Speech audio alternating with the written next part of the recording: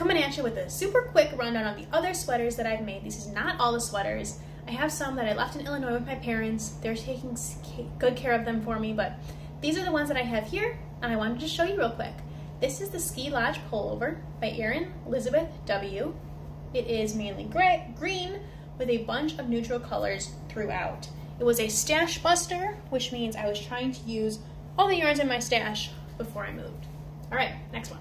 All right, this is the Tana Turtle Tank by knitwear. I bought it as a kit from Lion Brand. It uses Feel Like Butter yarn.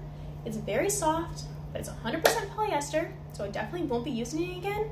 But honestly, even for anyone, I would not recommend this yarn for a tank top. It's way too hot. I wore it to work when it was 60 degrees out, and I was still really hot. But the changes I made where I added this detail, this ribbing detail, and this ribbing at the bottom, I think it just adds a little bit more of a finished touch to it, and I absolutely love it. I love this high neck. I will knit this again. I just will use a different fiber like the cotton, linen, or lyocell. All right, next up. This is the Knit Collage Pixelated Cardi, modified for short sleeves. I received this pattern as part of the fall 2019 Knit Collage Knit Along. Lots of knits in there.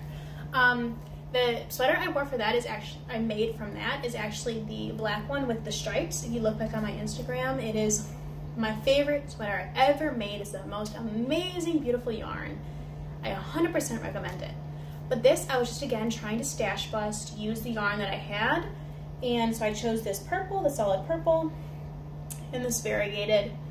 And it is modified. This pixelated portion is supposed to be a little bit longer, but I ran out of yarn.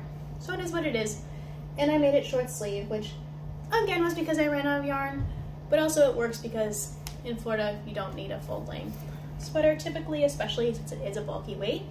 But I really like it. I have worn it a couple of times out, and I will continue to do so. So that's it for my sweaters, guys. Thanks.